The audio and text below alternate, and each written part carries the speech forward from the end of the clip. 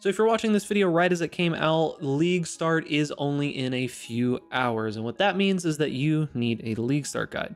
Now, if you're interested in any other kinds of guides, talking about like early League farming strategies, even some build guides as we go throughout the League, and a whole bunch of stuff about the new League, new mechanics, all that kind of good stuff, make sure to subscribe to my YouTube channel. I'm going to be putting out those kinds of videos as we go through the League. However, let's talk about League Start guides and what I think that you should choose from in the next coming up League. First off, we have the Boneshatter Juggernaut. Now, I did put a build guide out for this. It'll be linked up in the top right corner now. The whole idea behind this build is it's basically the only melee build that you can realistically play at this point. Good clear, tanky, doesn't have any problem with gearing besides maybe the weapon, which I've included all kinds of build guide stuff for, and Juggernaut is probably the ascendancy that most people are going to be going for soft core. If you do want to give the Slayer variant a try, there is going to be links down in the description, as well as for the Juggernaut version to Karn's Boneshatter build. The difference between Slayer and Juggernaut is that Juggernaut's going to be a little bit more consistent, a little bit easier to get off the ground, and better in the very super late end game. Slayer is going to be significantly better in specifically the mid game, but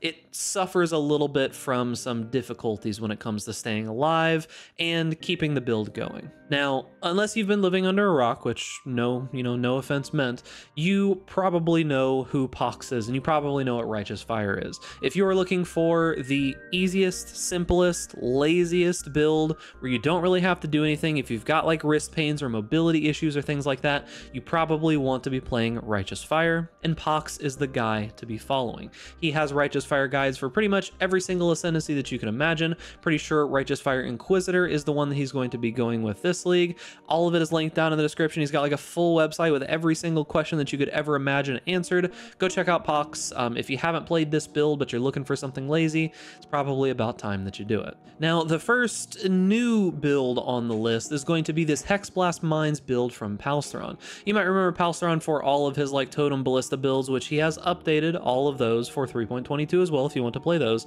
However, this is a little bit different. It's using some uniques that are being returned from Sanctum, and it's got the Mine playstyle, which the big thing about the Mine playstyle is that if you are able to one-shot an enemy with your first like spattering of mines that you put on the ground, then you've just one-shot them. There's not really much that you have to worry about. If you do that much damage, you can kill stuff before it even has a chance to look at you the wrong way. So this build is apparently pretty solid for mapping. It is really good for content where you can pre-place your mines, think things like Expedition or like Essences and things like that, and pretty good for some simple bossing once you get the gear going. It's a new build. It's a little bit different from what people have been doing before, so if you're looking for something different, suggest that you give it a shot. Next build on the list is, surprise, surprise, a Lightning Arrow Deadeye build. Now, this is for the softcore juicers. This is for people who are a little bit more skilled at the game, someone who is maybe on their like third or fourth League start and they want to try doing some like early soft core map juicing, get some good currency going and try to, get ahead of the game. This build is absolutely excellent through the campaign and through the early maps and everything, if you know what you are doing and you are able to pilot the character well. I've league tested this myself. You can find my League Start testing down in the live section of my YouTube channel if you're interested in seeing some of that. I was able to go all the way from the beach up to killing Eater and Exarch in solo self-found in like 12 hours, I think is what I did, and that was like the first time ever playing the build. Build is absolutely excellent. It is not super tanky, kind of falls over if you get hit by certain things. It's not really a bossing build, but I'm going to be using this to go from basically like the beach to as quickly as I can get a headhunter and everything else to farm up some juicy currency and a whole bunch of other stuff. Legion, Delirium Orbs, all that kind of good stuff. I suggested you go check out Tuna's guide if you're looking for a full build guide.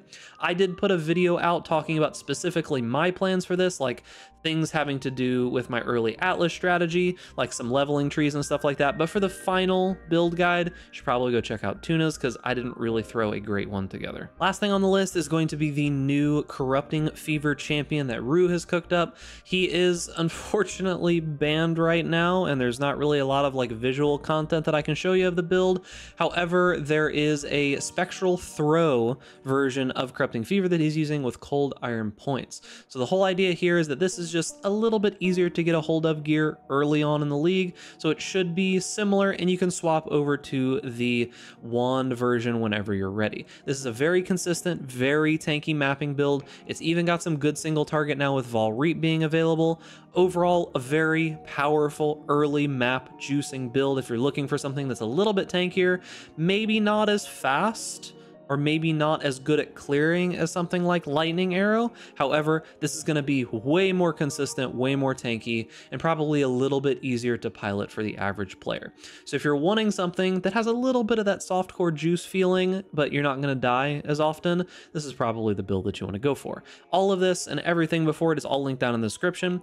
I will be linking Rue's Google Doc here that has a whole bunch of POBs and stuff in it, since he doesn't really have a YouTube channel, he doesn't really have anything else here. Everything is always going to be linked down in the description. And that is going to be it for the video. Make sure that you come and check out me. I'm going to be live for the league start if you want to see Lightning Arrow Deadeye.